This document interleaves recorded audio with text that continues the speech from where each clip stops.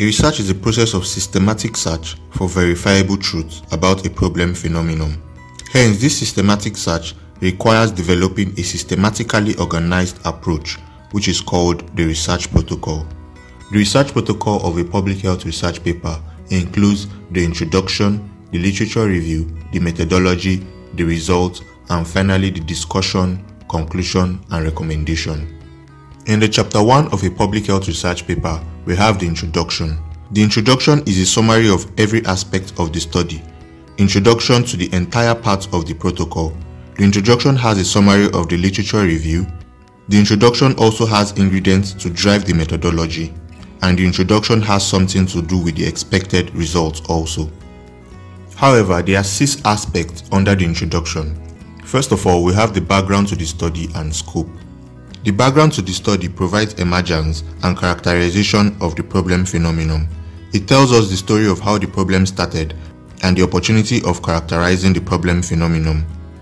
All this revolves around the epidemiological issues.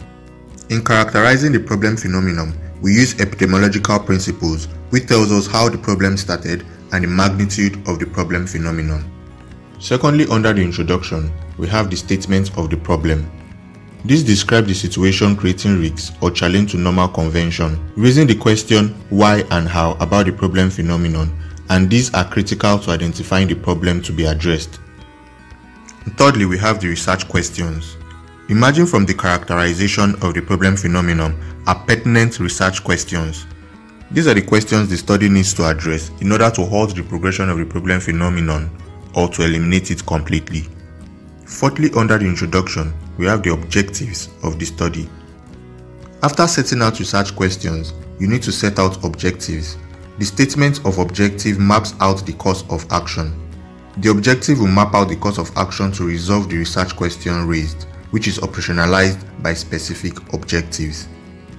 This means that in a public health research paper, you have a general objective and specific objectives. Next, we have the research hypothesis. The research hypothesis is a statement of conjecture of what the research proposes as an explanation of the relationship between the dependent and independent variable, usually in the alternative hypothesis. The research hypothesis is the researcher's plausible proposed explanation of the dynamics of the problem phenomenon. There are different types of hypotheses, however, the null hypothesis and research hypothesis are the 2 major hypotheses. Finally, under the introduction section, we have the justification for the study.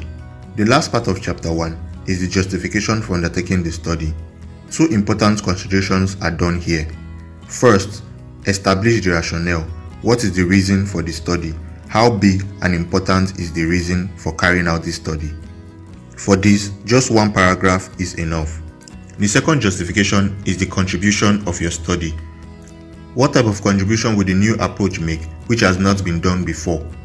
This has to be done to know the significance of your study. This also can be done in just 1 paragraph.